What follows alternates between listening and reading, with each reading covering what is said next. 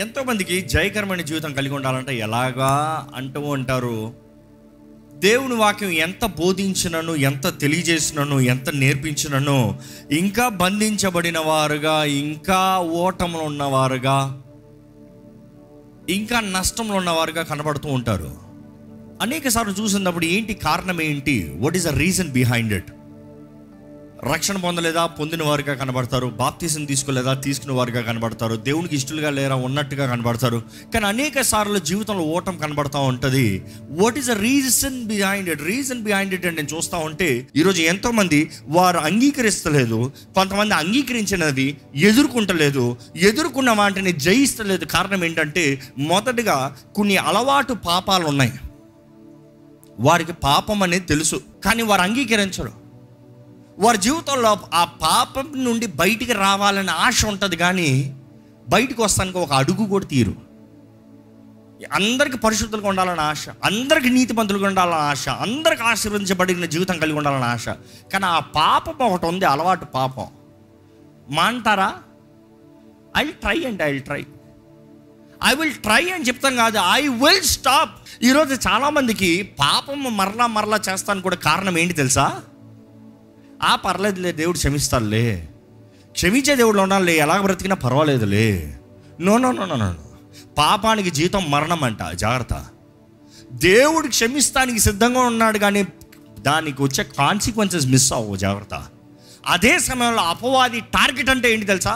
మనల్ని పాపిగా చేసి, పాపములోకి నడిపించి, దేవుని దగ్గర నుండి మనల్ని వేరు చేసి, మనం అబ్బాని మరలా తండ్రి లేకపోతే దేవా నన్ను క్షమించయ్యా అని పిలిచే ముందు మన జీవితాన్ని నాశనం చేద్దామని. ఏంటి? దేవుని దగ్గరకి మరలా రీకౌన్సిల్ అయ్యేటప్పటికి ముందుగానే మన జీవితంలో చేయవలసిన దెబ్బలన్నీ చేసేయాలండి. మిమ్మల్ని ఇక్కడ అడుగుతున్నానండి, ఎంతమంది మీరు దేవునికి దగ్గరగా ఉన్నారు? చేతులు ఎత్తక్కర్లేదు. ఎంతమంది దేవునిలో కలిసిన వారుగా ఉన్నారు? దేవుని ఇష్టానుసారంగా ఉన్నారు? దేవుని హృదయం దగ్గర నాటబడిన వారుగా, కట్టబడిన వారుగా ఉన్నారు? ఎంతకాలం అయింది దేవునితో మీరు నిజంగా being really intimate with God? పరీక్షించుకోవాలి. ఎందుకంటే చాలామందికి పోయిన ఆదివారం దేవుడిని ఆరాధించారేమో, అంతటితో అయిపోయిందేమో. దేవుడు గత కొన్ని వారాలుగా మనకి హీ వాంట్స్ టు మోల్డ్ అస్. ఎలాగైతే మన జీవితాల్లో దేవుడు కార్యం చేస్తాడో తెలియజేస్తూ వచ్చాడు. కానీ మనం గమనించాలండి, ఎంతమంది విన్నదాన్ని తగినట్టుగా జీవిస్తున్నాం. దేవుడు అక్కడ చూస్తే మనం చేసే పాపాలే చేసుకుంటూ, one of the greatest sin అంటే చాలామంది అనుకుంటారు వ్యభిచారము, దొంగతనము, నరహత్య, అబద్ధాలు, ఎలాంటి ఏవో అనుకుంటా ఉంటారు. కానీ దేవుడు వాక్యం తెలియజేస్తుంది, క్షమించరాని మనసు కూడా గొప్ప పాపం అంట. తెలుసా? క్షమించరాని మనస్సు అపవాదికి పెద్ద తలుపు అంట. మిలిగేని కిటికీ తలుపులు అని చెప్పుకోవచ్చేమో, కానీ ఇది గ్రాండ్ ఎంట్రీ అంట అపవాదికి. ఎందుకంటే ప్రతి చోట ఓపెన్ ఎంట్రీ ఉంటుందంట అపవాదికి. ఇద్దరి మధ్య గొడవలు తీసుకొస్తాడు, ఇద్దరి మధ్య కలవరాన్ని తీసుకొస్తాడు. ఒక్కసారి ఒక క్షమించరాని మనస్సు అలాగ ఫామ్ అయిందనుకో, అపవాది వెంటనే ఆ తలుపు తీసుకుని నాకు ఎంట్రీ, ఐఎమ్ ఆథరైజ్డ్ హియర్, నేను ఇక్కడ ఉండే ఆ హక్కు ఉంది అంటాడంట. దేవుని వాక్యం చూస్తే కొద్దిగా వాక్యం చదువుదామంటే, కొరింథీయులకు రాసిన 2వ పత్రిక 2వ అధ్యాయము 10-11 వచనాలు. మీరు దేని గురించి అయినను ఎవరిని క్షమించి ఉన్నారో నేనును వాని క్షమించుచున్నాను. నేనేమైనా క్షమించి ఉంటే సాతాను మనల్ని మోసపరచుకున్నట్లు మీ నిమిత్తము క్రీస్తు సముఖమునందు క్షమించి ఉన్నాను. సాతాను తంత్రములను మనము ఎరుగని వారము కాము. సాతాను తంత్రాలని మనం ఎరగని వారమే కాదు. ఏంటంటే వాడు మిమ్మల్ని క్షమించరాను ఒకటి చేస్తాడు. వాడు తంత్రగాడు, వాడు టార్గెట్ అంటే if you say I will not forgive. చాలామంది అంటారండి, it is too hard to forgive అంటారు. That is the most common thing everybody says. It is too hard to forgive. క్షమిస్తాం చాలా కష్టం అండి. ఎలా క్షమిస్తాం? వారు అంత పెద్ద పని చేసిన తర్వాత, అంత కీడు చేసిన తర్వాత, అంత నష్టం చేసిన తర్వాత, అంత పెద్ద తప్పు చేసిన తర్వాత ఎలాగ క్షమిస్తాము? తప్పు చేయనోడిని క్షమించాల్సిన అవసరం ఉందా? కీడు చేయనోడిని క్షమించాల్సిన అవసరం ఉందా? తిట్టనోడిని క్షమించాల్సిన అవసరం ఉందా? అసలు క్షమించు అన్న మాటకి అర్థం ఏంటి? వాడు ఏదో తప్పు, పొరపాటు, కీడు ఏదో ఒకటి చేశాడు, చేయకూడదు నీకు విరోధంగా చేశాడు కాబట్టే నువ్వు క్షమించాలి. దేవుడు మనల్ని క్షమిస్తున్నాడు అన్నదప్పుడు మనం మంచోళ్ళం కాబట్టి మనం క్షమిస్తున్నాడా? పాపులను కాబట్టి క్షమిస్తున్నాడండి. అపవాది తంత్రాలు ఏంటంటే అనేక సార్లు మన హృదయాల్లో, మన జీవితాల్లో మనలో దూరి మనల్ని దాడి చేస్తానికి వాడి ఎంట్రీ చాలా ఈజీ అంట. ఇతను ఒకరిని ఎవనో రెచ్చగొట్టి పంపిస్తాడంట. ఎవరినో బయట ఎందుకు భర్తనో భార్యనో ఎవరినో ఒకరిని అలవజేసి, ఈయన అలసిన పరిస్థితుల్లో లేకపోతే ఆమె అలసిన పరిస్థితుల్లో, ఉదాహరణ చెప్పనా, పొద్దున్నుండి వంట వండి బట్టలు ఉతికి అది చేసి ఇది చేసి ఆమె పాపం అలసిపోయి ఉంటుంది, నిద్ర వస్తుంది, మరలా పొద్దుటే లగాలి. ఈయన పొద్దున్నుండి ఆఫీసులో పని చేసి ఇది లాక్డౌన్ టైం ముందు లేకపోతే ఈ తర్వాత, ఓకే, వచ్చిన తర్వాత ఈయన అంటాడు, అన్నం పెట్టవే. ఆమంటది, అక్కడ ఉంది తినండి. వాడితో చూడని గౌరవం లేదా నీకో, వచ్చబెట్ట, ఓపిక లేదండి, తినచ్చు కదా ఒక రోజు.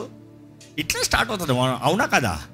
దాని తర్వాత నెక్స్ట్ ఏమవుతుంది, నాకు అన్నం వద్ద మాట అయిపోయింది, ఆయన ఓపిక లేదు పాపం. తిండా చెప్తా చాపా, ఇంకంతే.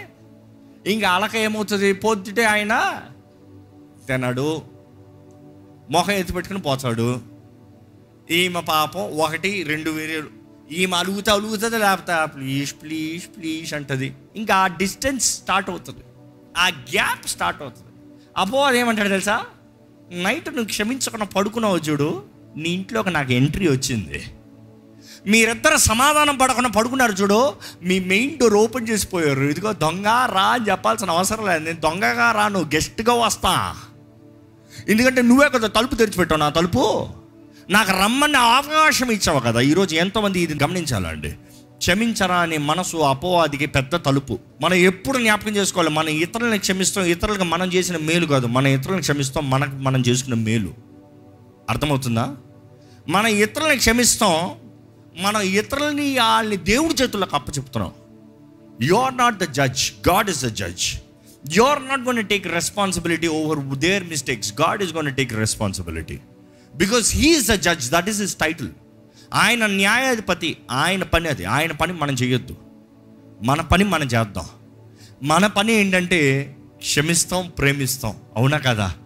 ప్రేమ క్షమిస్తుందండి, ప్రేమ కప్పుతుందండి, ప్రేమ ఓర్చుకుంటుందండి. ఈరోజు ప్రేమ కనబడతలే, కోపం కనబడుతుంది. అఫ్ కోర్స్ చాలాసార్లు చూసినప్పుడు దేవుడికి బాధకుంటారు, నా బిడ్డలు ఏంటి ఇంత అవివేకుల్లో ఉన్నారు, అపవాదికి ఇలాగ తలుపులు తెరిచిపెట్టాడు. ఈ రీతికి ఒక్క తలుపు చాలు, అపవాది తలుపు తర్వాత తలుపు తీసుకుంటా వాడు అనుచరులందరినీ ఇంట్లోకి దోడ్చేస్తాడు. దేవుడు అక్కడ చూస్తే ఒక మనిషి జీవితంలో జయం కలగాలంటే మొదటిగా తను కొనసాగిస్తున్న పాపాన్ని ఆపాలి, లేకపోతే చేసిన తప్పులనే చేయకుండా ఉండాలి. రెండోది ఏంటంటే దేవుడి వాక్ని మనం మాట్లాడాలంట. అందుకని కనీసం 15 నిమిషాలు దేవుని వాక్యాన్ని చదవండి అన్నాను. దేవుని మాట చదవండి అనేటప్పుడు నా ఉద్దేశం ఏంటంటే read, speak, declare the word. కొన్నిసార్లు చదివేటప్పుడు ఎలా ఉంటుందంటే it is you declaring the word. దేవా ఈ విషయంలో జయమిస్తాను, నీ బిడ్డల జీవితంలో ఎలాంటి కార్యం జరిగిస్తానో, నీ బిడ్డలకి ఇది చేస్తానని నీ వాక్యంలో ఈ మాట తెలియజేసావు కాబట్టి ఈ మాటని నేను ప్రకటిస్తున్నాను, ఈ మాటని ఎత్తి పట్టుకుంటున్నాను, ఈ మాటని వివరిస్తున్నాను, ఈ మాట జరుగును గాక అని చెప్తున్నాను. I come in agreement with your word, I'm agreeing with your word. నీ వాక్కు 2 అంచెలు కట్టమన్నావు, నీ వాక్కుతో ఇంకొక అంచుగా నేను అంగీకరిస్తున్నాను. I accept. నేను 2 అంచెలు కట్టమన్నప్పుడు అక్కడ ట్రాన్స్లేషన్ చూస్తే గ్రీక్లో ఎలాగ ఉంటుంది, 2 tongues అని ఉంటుంది, 2 నాలుకలు అని ఉంటుంది. 2 నాలుకలు అంటే దేవుడు అంటున్నాడు ఆయన వాక్ పంపినప్పుడు కార్యం జరగాలంటే ఒకటి ఆయన మాట అంట, రెండోదంట ఆర్ యాక్సెప్టెన్స్ అంట. Yes I agree, yes I do, yes I want, yes I will, yes I work. మన అంగీకారం. సో దేవుని వాక్కి అంగీకారంగా రావాలి. ఈ మాటకు వస్తున్నానండి, మనం ఎంతమంది వాక్యాన్ని చదివి దాన్ని ప్రకటిస్తున్నాము. కొన్ని వాక్యాలు చూస్తే మనం నేర్చుకునేలాగా ఉంటాయి, కొన్ని వాక్యాలు చూస్తే గద్దింపుగా ఉంటాయి. కానీ దేవుని వాక్యాల కీర్తనలు చూస్తే it is all about pricing him, glorifying him, declaring his faithfulness. ఆయన ఘనపరుస్తాము. దేవుని వాక్యాలు చూస్తే ఇలా ఉండదండి. సామెతలు 18:21 ఈ మాట చూద్దామండి. జీవ మరణములు నాలుక వశము. జీవము మరణము దేని వశం అంట? నాలుక వశము. నాలుక వశం అంట. అంటే జీవం కావాలా మరణం కావాలా నీ నాలుకలో ఉంది, తేల్చుకుపో. దేవుడు నాకు చెప్తుంది సామెతలు 6:2 కూడా చదువుతామండి. నీ నోటి మాటల వలన, నీ నోటి మాటల వలన నీవు చిక్కుబడి ఉన్నావు, నీవు చిక్కబడి ఉన్నావు. నీ నోటి మాటల వలన పట్టబడి ఉన్నావు, నీ నోటి మాటల వలన పట్టబడి ఉన్నావు. పట్టబడి ఉన్నావు. నీ నోటి మాటను బట్టి నువ్వు చిక్కబడి ఉన్నావు, పట్టబడి ఉన్నావు. ఈరోజు చాలామంది కూడా వారి జీవితంలో ఉన్న సహాని కాదు, 99.9% of the problems are because of unnecessary words. వారు ఇచ్చిన అనవసరమైన మాటలను బట్టి చెక్కబడ్డారు, లేకపోతే పట్టబడ్డారో, సమస్యల్లోకి ఇరుక్కున్నారు. కొంతమంది చూడండి, ఎవరో అప్పు తెస్తున్నాడు, ఆయనతో నీకేంటి, సరే ఫ్రెండు అన్నావు. ఈరోజు చాలామంది ప్రేయర్ రిక్వెస్ట్లు కూడా ఇవే. ఆయన ఫ్రెండ్ అండి, షూరిటీ ఇస్తానన్నానండి. ఆ ఫ్రెండ్ అండి, ఇదిగో నేను చూసుకుంటానులే అన్నాను, నేనే ఎవిడెన్స్ అన్నాను. ఆయన ఎగ్గొట్టి పారిపోయాడు డబ్బులు తీసుకుని. ఇంకో ఈరోజు నేను కడుతున్నా, నా జీతం అంతా పోతుంది, నా కష్టార్జితం అంతా పోతుంది. So be careful. Your words, your responsible. May ask you, what are you speaking in your life? ఏంటి మీ జీవితంలో మీరు మాట్లాడేది? చాలామంది కీడే మాట్లాడతారు. ఎప్పుడు చూసి నా పని అయిపోయింది, నా పని అయిపోయింది, నా బ్రతుకు అయిపోయింది, ఇంక నాకు రాదో, ఇంక నాకు కుదరదో. దేవుడు నీకు రాదన్నాడా? రాకపోతే అవకాశాన్ని ఎందుకు ఇచ్చాడు? అవకాశాలు ఇచ్చేది దేవుడు అండి, అవకాశాలు కలుగు చేసేది దేవుడు అండి. అవకాశాలను సద్వినియోగపరచుకోవాల్సింది మీరండి. ఎన్ని అవకాశాలు సద్వినియోగపరుచుకున్నారు, ఎన్ని అవకాశాలు పోగొట్టుకున్నారు? దేవుడు అక్కడ చూస్తే దేవుడు అంటున్నాడు, యువర్ వర్డ్స్, యువర్ అకౌంటబుల్. చాలామంది యవనస్తులు ఉన్నారు కాబట్టి చెప్తాను, తల్లిదండ్రులకి ఆ బిడ్డ ఒక వయసు వచ్చేంత వరకు తల్లిదండ్రుల బాధ్యత అంట. ఒక ఉదాహరణ చెప్పాలంటే సంఖ్యాకాండంలో ఉంటుంది, 30th chapter verse 1-5. మోషే ఇశ్రాయేలు యొక్క గోత్రాధిపతులతో ఇట్లా నేను, ఇది యెహోవా ఆజ్ఞాపించిన సంగతి, ఒకడు యెహోవాకు మొక్కుకుని ఎడలా లేక తాను బొద్దుడగుటకు ప్రమాణము చేసిన ఎడలా అతడు తన మాట తప్పక తన నోటి నుండి వచ్చినదంతయు నెరవేర్చవలెను. ఏంటంట, ఒక మనిషి మాట ఇచ్చాడు అనుకో, ఆ మాట చెప్పిందని తగినట్టుగా చెప్పిందంతా చెయ్యాలి. మరియు ఒక స్త్రీ బాల్యమున తన తండ్రి ఇంట నుండగా, ఏంటంటే ఒక స్త్రీ బాల్యమున తన తండ్రి యొద్ద, అంటే ఒక అథారిటీ కింద ఉందనుకో, ఒక యజమాని కింద ఉందనుకో, ఒక నాయకుడు కింద ఉందనుకో. It could be not just a girl but even a guy who is just a child. ఒక బాలుడు కానీ, ఒక అధికారం కింద ఉన్నవారు కానీ ఒక మాట ఒప్పుకుందనుకో, యెహోవాకు మొక్కుకొని బొద్దురాలైన ఎడల ఆమె తండ్రి ఆమె మొక్కుబడిని ఆమె కలుగు చేసుకొనిన బాధ్యతను విని దాని గూర్చి ఊరుకొని ఎడల ఆమె మొక్కుబడులన్నీ నిలుచును. ఏంటంట, ఎవరైతే యజమాని ఉన్నారో, ఎవరైతే తండ్రి ద అథారిటీ ఉన్నారో, ఆ బిడ్డ చేసిన దాన్ని విని ఊరుకున్నాడు అనుకో, దేవుని దృష్టిలో అంగీకరించబడిందంట. దేవుని దృష్టి మాత్రమే కాదు, స్పిరిచువల్ రెలంలో అంగీకరించబడింది. ఎందుకంటే ద డొమినియన్, ఎవరైతే యజమానిగా ఉన్నారో వారు అంగీకరించారు కాబట్టి దేవుడు అంటాడు, ఆ బిడ్డ చేసిన దాన్ని నువ్వు అంగీకరించావు కాబట్టి అంగీకారమైంది. ఒక మాట ఒక్కసారి అక్కడ ఆగుదాం. ఎంతమంది తల్లిదండ్రులు ఇక్కడ ఉన్నవారు మీ బిడ్డలు ఏమవుతారు అని అడిగారు ఎప్పుడన్నా? ఏమవుతారని అడిగిన తర్వాత వారు అన్నదానికి మీ అంగీకారమా కాదా? Some people take it two easy, two light. Some people cancel it. ఆ బిడ్డ అవుతానన్నా కూడా ఈ తండ్రి కుదరదంటాడు, ఈ తల్లి కుదరదంటది. You have to understand spiritual dominion, spiritual understanding. దేవుడు అధికారం ఇచ్చినప్పుడు ఆ అధికారాన్ని అక్కడ ఇంకా కుదరదు, నీకంతా అది అవ్వదంటే అవ్వదంతే. దేవుడు చేయాలని ఆశపడినా కూడా ఎవరైతే గార్డియన్ ఉన్నారో, ఎవరైతే అథారిటీ ఉన్నారో వారు అంగీకరించకపోతే అవ్వదు. This is a spiritual dominion. అందుకనే ఒక ఆలయంలో కూడా ఒక సంఘ కాపరి కూడా బాధ్యత అదే. సంఘ కాపరి పని ఏంటంటే అంగీకరిస్తాం. దేవా, ఒక ప్రార్థన భారం వస్తే, దేవా ప్రభువా, I accept, I approve as the dominion authority given. That is a role. అక్కడ డొమినియన్షిప్. చాలామంది చాలా విషయాలు చెప్పకుండా చేస్తారు, ఇరుక్కున్న తర్వాత వచ్చి చెప్తారు. స్పిరిచువల్ రిలేషన్లో what can we do? We can only beg God, request God, please fix. కానీ చేస్తానికి ముందు వచ్చినప్పుడు దేర్ ఇస్ యాక్సెప్టెన్స్ డిక్లేరింగ్, ఈ డొమినియన్లో ఇది జరగాలి, జరుగునుగాక. అందుకనే ప్రార్థనలు అనేక సార్లు జరుగునుగాక, ఆజ్ఞాపిస్తున్నాను అని ప్రార్థన. ఎందుకంటే the approved dominion is confirming it, అది అర్థము. కానీ ఆ బిడ్డ చేసిన నిర్ణయానికి ఆ తండ్రి కానీ, చదవండి ఆ మాట చదవండి. ఆమె తను భద్రాలగుటకు పెట్టుకొనిన ఒట్టు నిలుచును, ఆమె తండ్రి వినిన దినమున ఆక్షేపణ చేసినడలా ఆమె మొక్కుబడులలో ఏదియు ఆమె తన మీద పెట్టుకొనిన బాధ్యతతో ఏదియు నిలువకపోవును. ఆమె తండ్రి దానికి ఆక్షేపణ చేసిన కనుక యెహోవా ఆమెను క్షమించును. ఆ బిడ్డ ఒప్పుకున్న తర్వాత కూడా ఆ తండ్రి ఒప్పుకోలేదు అనుకో, ఐ డోంట్ యాక్సెప్ట్ అన్నాడు అనుకో, ఇది నీకు అవ్వదు, ఇది జరగదు అన్న తర్వాత ఆ బిడ్డ నేను చేస్తానని ఆశపడినా కూడా తండ్రి అంగీకరించలేదు. కాబట్టి దేవుడు అంటాడు, క్యాన్సిల్ అమ్మా, నువ్వు అనుకుంది అవుతానికి లేదు, ఎందుకంటే నీకు పైన ఉంచిన అధికారము ఒప్పుకోలేదు కాబట్టి. So I won't hold you an accountability for what you have said.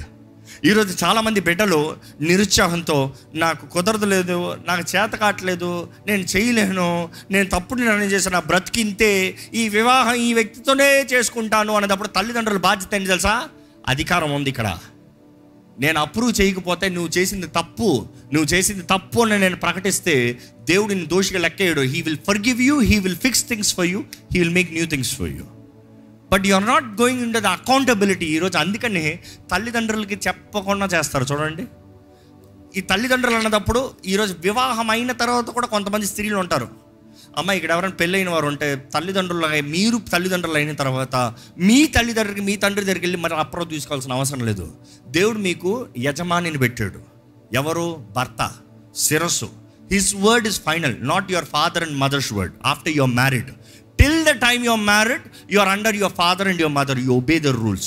But after you are married, you obey to your husband. Same verse versa. భార్య భాగస్వామికి వచ్చిన తర్వాత ఇంక అమ్మ భాగస్వామి కాదు.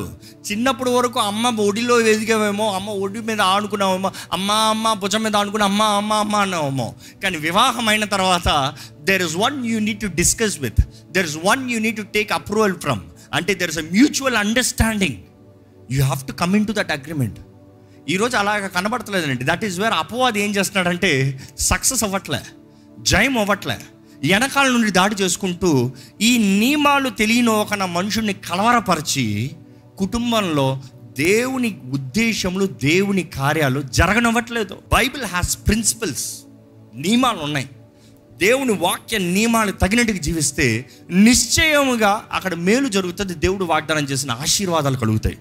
దేవుని వాక్యం చూస్తానండి, ఎంతోమంది వారి జీవితంలో వారి బంధకాల్లో ఉండటానికి కారణం ఇందాక చదివాం, వారి నోటి మాటలు, వారు ఏదైతే ప్రకటిస్తున్నారో అది. అందుకని దేవుని వాక్యం చదివేటప్పుడు మనం చెప్తున్నాం, insist on declaring the word of God. నీవు ఏం ప్రకటిస్తున్నావో అదే. కొన్నిసార్లు భయం ఉంటుంది. భయం ఉన్నప్పుడు కూడా దేవుని వాక్యాన్ని విశ్వాసంతో ప్రకటించాలి. విశ్వాసం అనేది ఏంటి? భయాన్ని ఎదుర్కొనేది. It is only medicine that you can overcome fear. విశ్వాసం అనేది నేను చేయగలుగుతాను, భయం అనేది నువ్వు చేయలేవు. మీరు నిర్ణయించాలి, what are you gonna decide in your life. Are you gonna be an overcomer are a failure? The choice is yours. దేవుడు నాకు జయం అవ్వలేదని ఎవరు అడగలేరు. మీరు ఏం కోరుకున్నారో అదే మీకు. దేవుడు ప్రతి ఒక్కరు జయం కలుగును గాకనే ప్రకటిస్తున్నాడు. దేవుడు యుద్ధం యెహోవాదే. But the choice is yours. Where are you choosing your option? ఎక్కడ, వేర్ ఇస్ యువర్ స్టాండ్? ఈరోజు అందుకనే దేవుని చిత్తంలో ఉంటే మాత్రమే ఆ జీవితాలు జయకరమంగా ఉంటుందండి. మూడోదిగా చెప్పి ముగిస్తున్నాను ఏంటంటే, మనం తలంచే తలంపులు ఎంతో ముఖ్యమైనవి అండి. ఈరోజు ఎంతోమంది వారి బహిరంగ జీవితంలో ఏ పాపాలు చేయరు. కొంతమంది చాలా మంచి క్యారెక్టర్స్, యాట్రిబ్యూట్స్, వారు ఎంత దీనులుగా కనబడతారో, ఎంత మంచివారుగా కనబడతారో, వారి నోట్లో కూడా ప్రార్థన, స్తుతి, విశ్వాసం చాలా బాగుంటుంది. ఎలాంటి వారిలో ఎందుకు ప్రభువా ఇటువంటి కార్యాలంటే వారి తలంపులు అంటండి. ఒకసారి సామెతలు 23:7 చదువుదామా? అట్టివాడు తన ఆంతర్యములో లెక్కలు చూచుకున్నవాడు తినుము త్రాగుమని అతడు నీతో చెప్పునే గాని అది హృదయముల నుండి వచ్చినది మాట కాదు. తెలుగులో వేరేలాగా ఉంటుంది ఈ word. Yes, very true. English Bible అయితే ఇలాగ ఉంటుంది, as a man thinks in his heart so he is. హృదయములో ఏమి తలస్తున్నాడో దాని తగినట్టుగానే తన బ్రతుకు ఉంటుందంట. అంటే తన హృదయంలో తలంచే తలంపులను బట్టి తన బ్రతుకు ఉంటుంది. చాలామంది బహిరంగంగా వేషం, పరిశుద్ధులుగా, భక్తులుగా, స్తుతి మాటలు, ప్రార్థన, కొంతమంది పెద్ద బైబిల్ పట్టుకుని గట్టిగా వాక్యం చదివి దేవా స్తోత్రం అంటారు. కానీ హృదయంలో ఇంకొకటి ఉంటుంది. కొంతమంది అంటారు, ఆ మనిషితో స్నేహం చేసినప్పుడు ఎంతో గొప్ప విశ్వాసం అనుకున్నానండి, వారు ప్రార్థనా పరులు అనుకున్నానండి, వారు ప్రార్థనా పరులని వారి దగ్గరికి వెళ్ళి నా గుట్టంటే చెప్పానండి, ఇప్పుడు వారే నాకు ట్రాప్గా మారారు, ఒక గొప్ప పిట్గా మారారు, నన్ను బంధించేవారుగా మారారు, నా జీవితాన్ని నాశనం చేసేవారుగా మారారు. ఈరోజు మన జీవితాల్లో I always say this, don't trust anybody, trust only God. Agreed? Trust only God, don't trust anybody.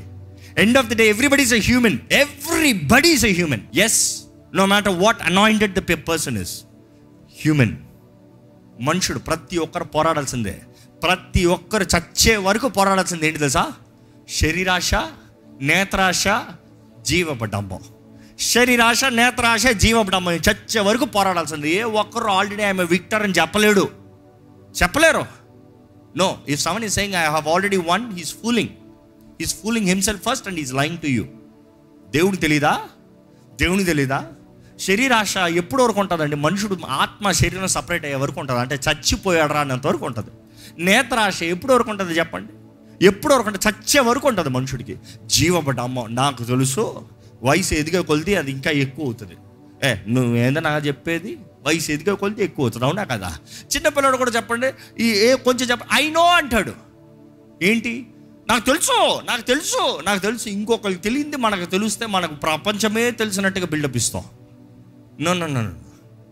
Your humility and humbleness will always keep up your wisdom. లేకపోతే will keep you always as a wise stand. ఒక జ్ఞానం కలిగిన వ్యక్తి ఎప్పుడు మౌనంగా వింటాడంటే, ఎక్కువ వింటాడు, తక్కువ మాట్లాడతాడంట. ఎక్కువ మాట్లాడే వ్యక్తికి ఎప్పుడు సమస్య ఉంటుంది. ఎందుకంటే తన నోరే తన ఇక్కట్లోకి, ఇరుకుల్లోకి, ట్రాప్స్లోకి తను ఇరికిస్తుంది, నడిపిస్తుంది. ఈరోజు మీరు ఏం నమ్ముతున్నారో ముఖ్యమండి. How you live matters. మీరు ఎలా బ్రతుకుతున్నారు? దేవుని వాక్యం ఏం చెప్తుంది? దేవుని వాక్యాన్ని మనం వివరించగలుగుతున్నామా? ఈ సమయంలో మనం ప్రార్థన చేయబోతున్నామండి. ఈరోజు మనం పరీక్షించుకుందాం. ఏంటి అపవాదం మనల్ని బెదిరించేది? మన భయాలను మనం ఎదుర్కోవాలని దేవుడు ఆశపడుతున్నాడు. You need to accept, admit, you need to face them and conquer them. మనం చేసిన తప్పులే చేస్తూ, చేసిన పాపంలో చేసుకుంటూ, దేవునికి విరోధమైన కార్యాలు చేసుకుంటూ జయం కలిగి ఉండాలంటే అవ్వదు. It is we examine our selves. మనల్ని మనం పరీక్షించుకోవాలి. మన పోరాటంలో దేవుడు జయం అవ్వాలని వేడుకోవాలండి. ప్రభువును వేడుకోమని దేవుడు నాకు తెలియజేస్తుంది. ఆయన వేడుకోవాలంట. It is our responsibility to pray. We will face everything that comes our way. నిశ్చయంగా యుద్ధం యెహోవాది, జయం ఇచ్చేది దేవుడే. కానీ మనం ప్రార్థన చేయాలండి. ఇది ప్రార్థన చేయవలసిన సమయము. మనం ప్రార్థన చేద్దామండి. పరిశుద్ధాత్మ తండ్రి, ఇది కూడా నీ సన్నిధిలో కూడి నీ సన్నిధిలో ప్రార్థన చేసినాక మమ్మల్ని మా ప్రార్థన వినువయ్యా. మా ప్రార్థన విను తండ్రి. జయం కలిగిన వారిగా జయకరమైన జీవితాన్ని మాకు దయచేయ్యా. Yes Lord, your word says we are more than conquerors, Lord. We believe that we are more than conquerors, Lord. Let not the situation, not the calamities decide our future, Lord. We decide based on your word. నీ వాక్కు ఏం చెప్తుందో, నీ వాక్కు ఏం ప్రకటిస్తుందో అదే మేము నమ్ముతున్నాం ప్రభువా. దేవా, మమ్మల్ని బలపరచువాడువు నీవే, లేవనెత్తువాడువు నీవే, మా జీవితంలో సమస్త మేలు జరిగించేవాడువు నీవే, మా రక్షకుడు నీవేనయ్యా. నిన్ను పట్టుకుని ఉన్నామయ్యా. మా పరమ తండ్రి, మా కొరకు ముందుగానే అన్నీ సిద్ధపరిచిన దేవుడు, నువ్వు అన్నీ చూచుచున్నవాడు అయ్యా. నువ్వు ఎల్రోయివయ్యా. మా మొర పైకి వెళ్ళేటప్పటికే మా అవసరతను నువ్వు ఎరిగిన దేవుడు. తగిన సమయంలో తగిన అవసరతను సిద్ధపరిచి తీరుస్తానికి సిద్ధపరిచిన దేవుడు అయ్యా. దేవా, ఈరోజు నీ ఆలయంలో అడుగు పెట్టిన ప్రతి ఒక్కరు జయకరమైన జీవితం కలిగి ఉండాలని ప్రకటిస్తున్నాను అయ్యా. ఏ జీవితంలో అపవాది ఓటానికి అనుమతి లేదు ప్రభువా. We are more than conquerors. That is the word you asked me to declare, Lord. అత్యధికమైన విజయం కలిగిన వారిగా మేము ఉంటామయ్యా.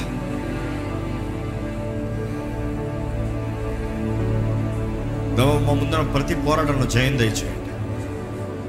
అపవాది తంత్రములు ఎరిగిన వాడిగా వాడిని పోరాడే జీవితాన్ని మాకు దయచేయ్యా. Not a Wake battle, not knowing our enemy, lord. శత్రువు ఎవరు తెలియకపోతే ఎవరితో పోరాడుతున్నాయ్యా? శత్రువుని ఎరిగిన వారిగా, వాడి తంత్రములు ఎరిగిన వాడిగా. శత్రువు మాత్రమే ఎరుగుతాం కాదయ్యా, వాడి తంత్రములు ఎరిగిన వారిగా వాడిని పోరాడమన్నావయ్యా. స్ట్రాటమైజ్ని ఎరిగిన వారిగా, ఈ మెథడ్స్ ఎరిగిన వారిగా ఎదిరించాల్సిన బాధ్యత మాది అన్నావయ్యా. మేము ధరించుకోవాలంటున్నావయ్యా. సర్వాంగ కవచాన్ని మేము ధరించుకోవాలంటున్నావయ్యా. ప్రతి విశ్వాసి ధరించుకోవాల్సిన ఈ సర్వాంగ కవచాన్ని అయ్యా మాకు సిద్ధపరిచా, మాకు అనుగ్రహించావయ్యా. జయించే జీవితాన్ని మాకు దయచే, పోరాడే జీవితాన్ని మాకు దయచే. నీ కొరకు నిలబడే జీవితాన్ని మాకు దయచేయి. నీ వాక్కుని ప్రకటించేవారుగా, నీ వాక్కుని చదివేవారుగా, నీ వాక్కుని ధ్యానించేవారుగా, వాక్యం అనే ఆత్మ ఖడ్గంని ఎత్తుకునే దేవా, అపవాదిని ఎదిరించేవారుగా, వాడిని తరిమివేసేవారికి మమ్మల్ని చేయి ప్రభా. వాడిని నాశనం చేసేవారికి మమ్మల్ని చేయి ప్రభా. మా శక్తిని దయచేయి. ప్రార్థన ద్వారా మాత్రమే మాకు శక్తి అనుగ్రహించబడుతుందని తెలియజేస్తావయ్యా. శోధనలో పడిపోకుండా నిలబడి ఉండాలంటే ప్రార్థన చేయమన్నావయ్యా. యేసు ప్రభు, నువ్వు కూడా ఆ రాత్రి శిష్యులతో చెప్పావయ్యా, శోధనలో పడిపోకుండా ఉన్నట్లుగా ప్రార్థన చేయమన్నావు. ఈ సమయంలో మా ప్రార్థన అధికపరచండి. ప్రతి శోధనను ఎదిరించేవారుగా, గొప్ప జయం కలిగేవారుగా, గొప్ప జయం పొందుకున్న వారుగా, నేను ఘనమైన రీతిగా సేవించేవారుగా మమ్మల్ని చేయి ప్రభా. ప్రతి అపవాది నాలుకల్ని, అపవాది శక్తుల్ని, అపవాది తలంపుల నజరేయుడైన యేసు నామంలో లయమైపోడుగా కానీ ప్రకటిస్తున్నాము. We come to agreement lord. నీ వాగ్దానాలు మా జీవితంలో నెరవేరుతాయి ప్రభు. మేము చూస్తామయ్యా. We will see your word fulfilling in our lifes. నీ బిడ్డలు కూడా దేవా అవిశ్వాసపు మాటలు ఏదైనా పలికొంటే I cancel it lord, I cancel it right now ప్రభువా. వారి జీవితంలో వారు అడిగి ఊహించి వాటి కంటే అత్యధికమైన కార్యములను నీ వాకుకు తగినట్టుగా జరుగునుగా కానీ ప్రకటిస్తున్నానయ్యా. డాక్టర్స్ రిపోర్ట్స్ ఫైనల్ కాదయ్యా, నీ మాట ఫైనల్ ప్రభా. లోకం చెప్పేది మా గురించి ఫైనల్ కాదు ప్రభా, నీ మాట ఫైనల్ ప్రభా. మేము అనుకునేవి, మేము ప్రయత్నం చేసేది ఫైనల్ కాదు ప్రభా. ఇదిగోనయ్యా, నీ మాటే ఫైనల్ అని ప్రకటిస్తున్నామయ్యా. తండ్రి, నీ చిత్తమే జరుగునుగాక. మాకు కావాల్సిన విశ్వాసం దయచి, అధికమైన విశ్వాసం దయచి, అధికమైన విశ్వాసం దయచి. విశ్వాసం అనేది నీ వరమయ్యా. నీ ఆత్మ ద్వారా మాకు కలిగే వరం అధికమైన విశ్వాసం ప్రభా. Give us increased faith, help us to grow strong in you, matured in you.